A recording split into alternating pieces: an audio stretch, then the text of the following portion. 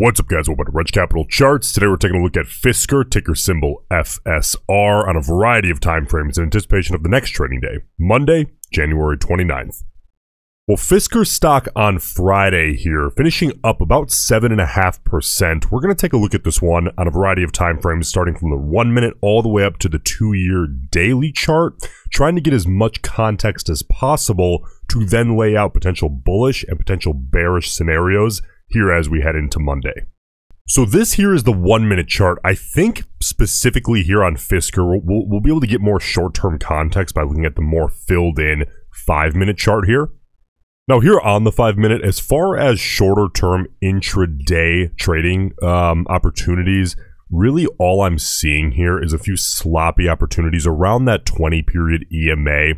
You know, you might have seen some traders catching 2 or 3 trades early in the morning, and then, you know, you have a pullback like here, depending on if that was taken or not. That would have been a stop out. Of course, we expect to lose a certain percentage of trades here as intraday traders. The entire point of the game is to have consistent and predictable statistical edge, and that comes from having a certain percentage being acceptable losers, quote-unquote good losers, right? But as far as intraday opportunities are concerned, a little bit of a sloppy chart here. So let's zoom out now to the 30 and try to get, like I said, more context about the coming day. Now here on the 30-minute chart is when I think the moving averages really start to come into consideration from a full day perspective, because again, the 50 and the 200 on really anything from like the 30-minute, you can almost argue the 15-minute, but I like to look at the 30-minute all the way up to the daily chart. Those two moving averages are going to be the most commonly watched in the entire market on each of those charts, which is exactly why I spend so much time considering them, right? Self-fulfilling prophecy. The more eyeballs, the higher tendency they have to work, right? To be successful indicators, at least more often than not. Now, the only relevance that I'm personally seeing here on the 30-minute, at least in the last 5 trading days here on Fisker, perhaps that 50 period moving average here, you know, pre-market early on Friday, and then off the open, we had a pop through back test respect, and then we, of course, hung out in this channel the remainder of the day.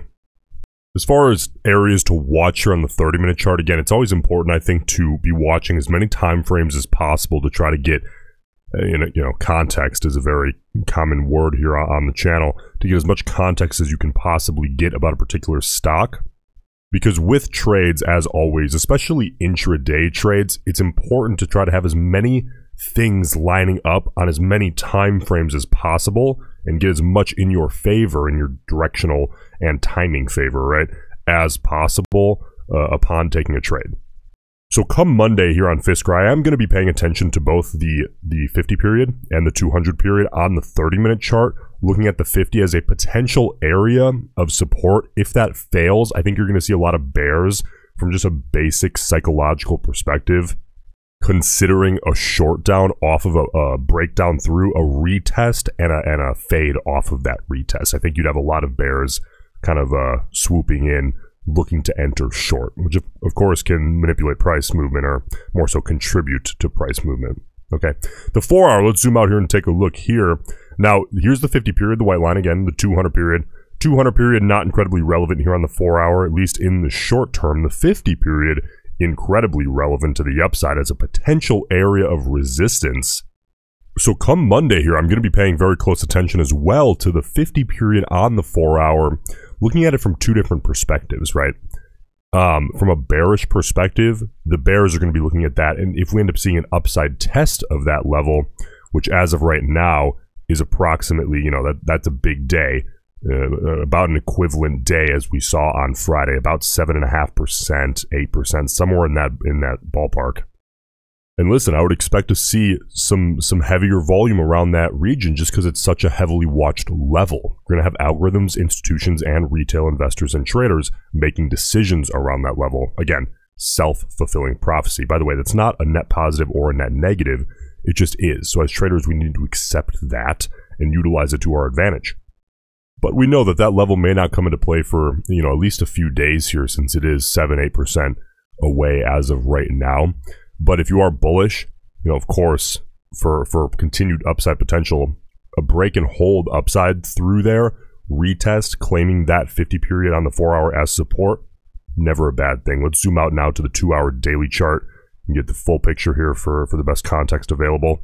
And let's zoom in and get a better overall view here in the shorter term. And I think if we were looking here, we should really try to zoom in.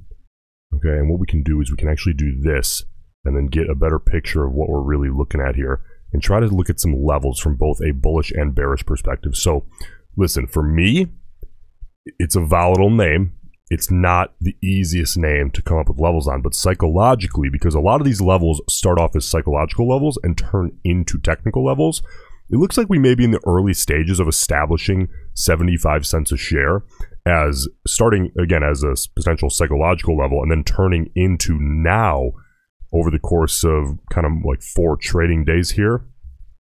And that would be, you know, of course, these last 2 and then these previous trading days over here as a potential technical level additionally, in addition to that psychological level. So come Monday, ideally from a bullish perspective, hold 75 cents if we see a test of that at all would be the absolute ideal scenario.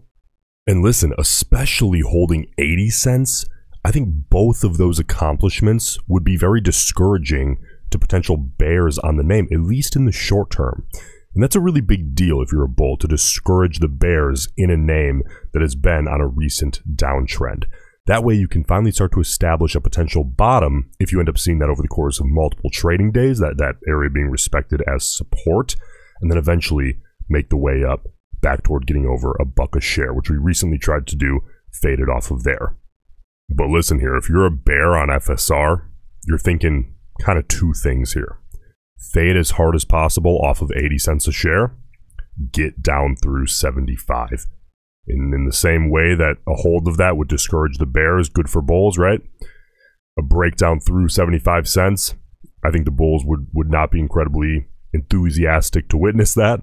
And I think that would be encouraging to the bearish side. Again, I'm going to give both perspectives here, just to make sure everyone has a potentially well-rounded view of the psychology currently around this stock, right? I think considering both sides is always good for directional positions as well, because you can start to understand the psychology of the other side, which will start to benefit you and your position, even if it doesn't necessarily confirm your bias. Okay, let's finish off here in the chain, take a look what the options traders here from Friday are thinking as we head into Monday. Again, very small sample size.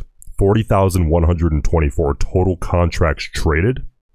Relatively evenly weighted chain here as well. About 51.5% calls, remainder being puts. But again, with a small sample size like 40,000 total contracts traded, the smaller you get in volume, the more of a grain of salt you have to take the options data, because it can be so heavily skewed by just one big trader with a very particular sentiment, you know, bullish or bearish.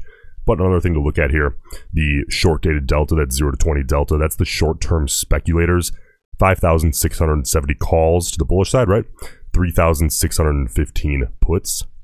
So yes, from the volume we have, we are seeing the short-term speculation here on Fisker lean somewhat to the bullish side. But again, please, it's very, very, very low volume. You could have had one call buyer come in here, buy 4,000 contracts, and throw this completely off.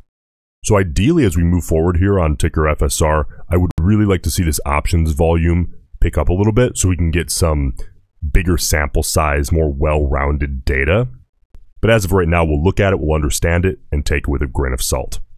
Hey, listen, if you got value out of this video, or you like Fisker stock here, please subscribe to the channel, maybe even leave a like on the video. Helps out tremendously with the YouTube algorithm, and I'll see you in the next one.